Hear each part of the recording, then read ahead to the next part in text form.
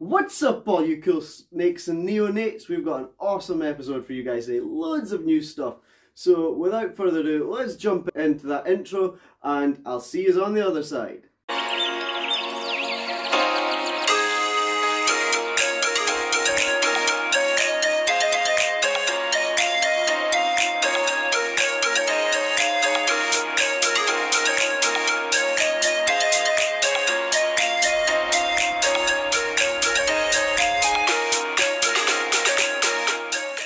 So as you can see behind me here, Kirsten's built a new rack for our bugs and beasties. We've got a lot of new bugs and beasties planned coming and just organising, and there's going to be loads of bugs and beasties coming on this channel in the future. So we've got our roaches, we've got our P. regalis, we've got, as you can probably tell by the thumbnail, we've got a new spider and we've got a new snake. So, but before we get into that, I got some new kit as well. So let's go and take a look at what I got and why I got it.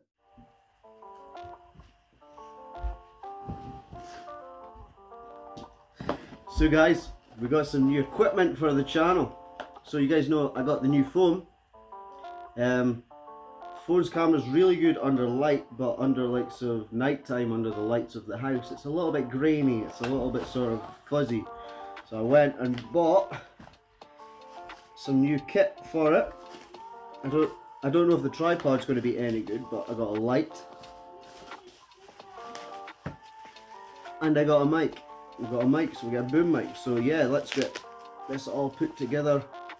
Oh look, it's fancy. That's actually fancy, that's cool, look at that. Proper on off on the mic and everything, that's going to be really cool. So we're going to get this set up, we're going to check it out, and yeah, we'll get some before and after shots of with and without it and see if it makes a huge difference. But that is really cool. Woo!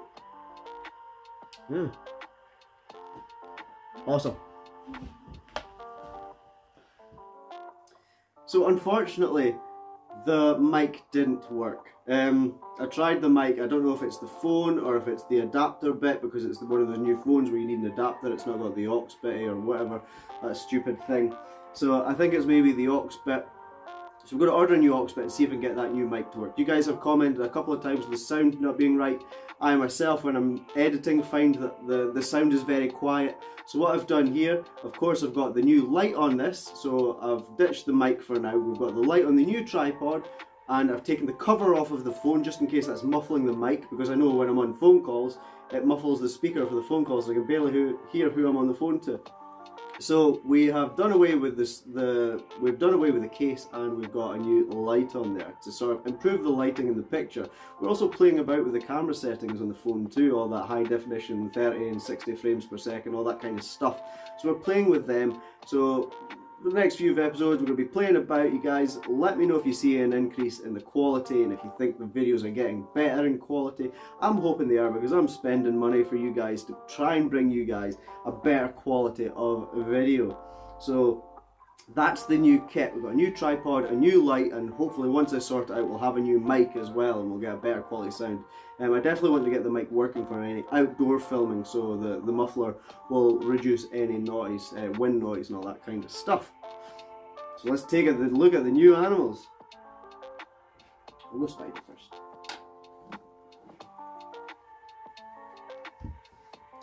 So this little cutie is our new curly hair tarantula. We've named her Curly Wurly, the curly hair tarantula. She's going to be used for the kids' parties and all that kind of stuff. We're playing with the camera settings here, and that looks a hell of a lot better than it did a second ago. So this is Curly Wurly, the curly hair tarantula. Now you can see the end of her abdomen right there is sort of scabby looking, it's missing fur. So she's going into molt. We're waiting patiently for her to come out because she's absolutely lovely. We did handle her when we got her home, as you can see here. But yeah, when they're in molt and stuff, you kind of want to leave them alone, let them go through it and not pester them. Kind of just like when a snake is shedding, you want to let them get through it kind of thing. So I want her to do that because I really want to get her, use her for the educational shows and things like that I do. So that's awesome. But yeah, that is Curly Wurly, our new curly haired tarantula. Isn't she absolutely beautiful?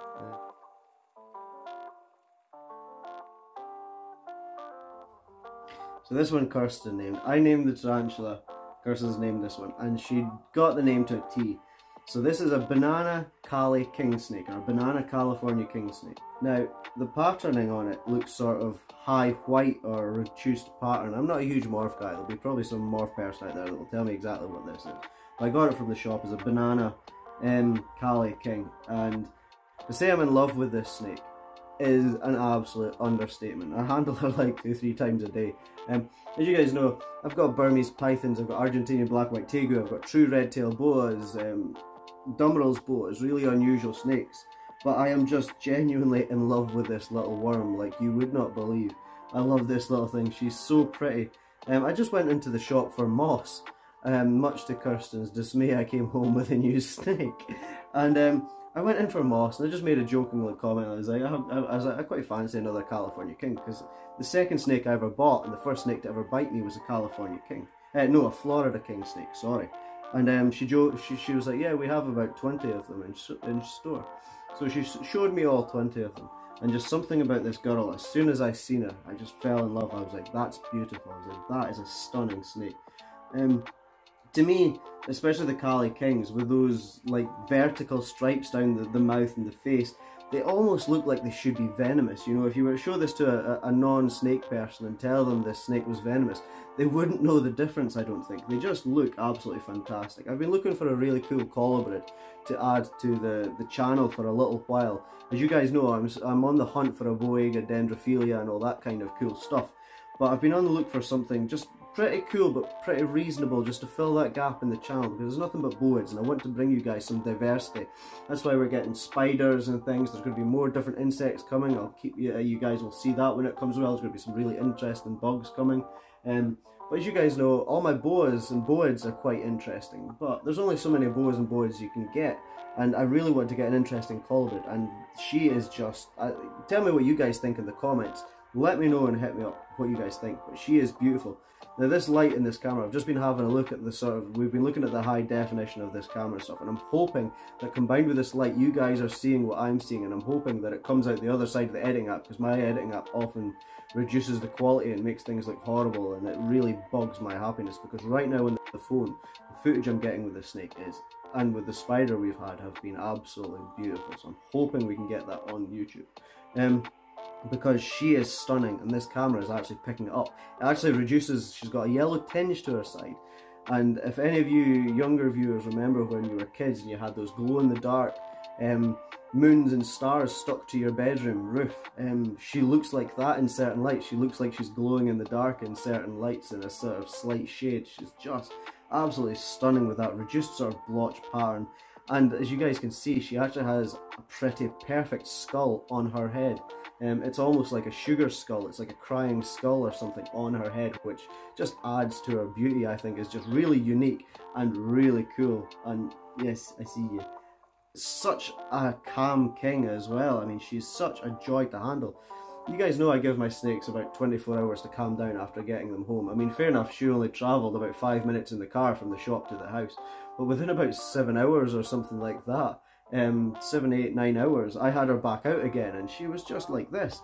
And she'd never really, she was so young, and the shopkeeper didn't like snakes. Believe it or not, the reptile shopkeeper didn't like snakes. And so she'd never been handled, and she is just a gem. We've had her about a week now. She's fed on a pinky. She actually didn't see the pinky, so I gave her 2 pinkies. I'll put her up to fluffs as soon as I can, but she's smashing food already. She's pooped already.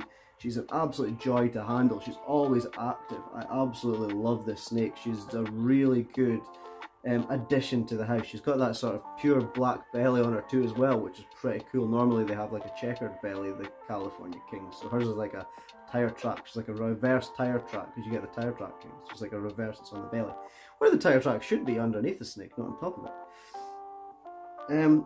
Yeah, she is beautiful, and I love her to bits. Let me know in the comments what you guys think. So this is Milkshake, the Banana King snake. Look at the size difference between little milk snake and a big boy hunter, as much as the little Milkshake would like to eat him. Of course, Milkshake here, the king snake, is a snake eater. They actually eat venomous snakes in the wild. They eat rattlesnakes. That's a pretty cool fact about this little worm here. Well, eventually she gets to about 4. They get to about 4 foot. Have been known to get to 6 foot, but that's quite rare in them. But yeah, so if I get about 4 foot out of her, I will be extremely happy. If she gets bigger, I'll be even happier because she is stunning. Could you imagine that snake at about 6 foot long? Will be absolutely beautiful.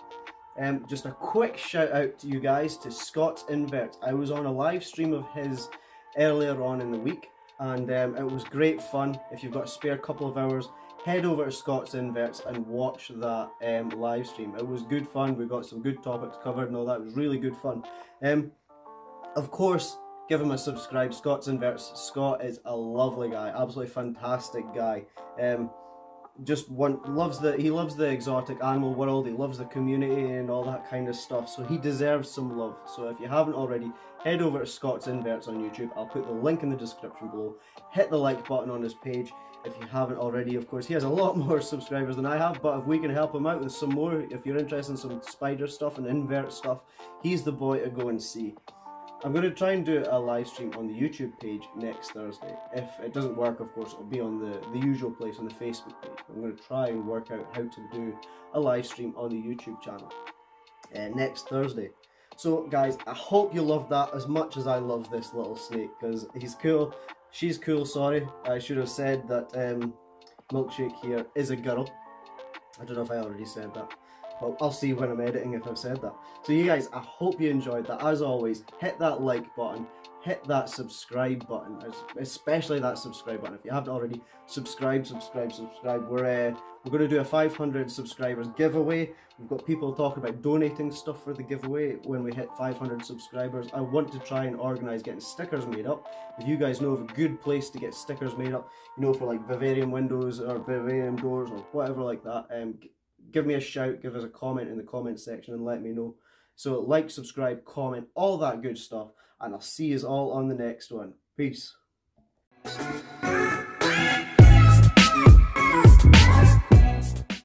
King snake.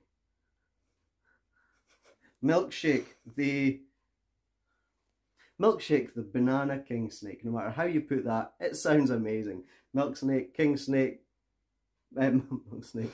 Jesus, it's a tongue twister. It's about the 8th time I've tried to take this now. This is probably going to go in bloopers at the end. Milkshake, the banana king snake. That's all I'm going to say. Play with that at home. It's awesome.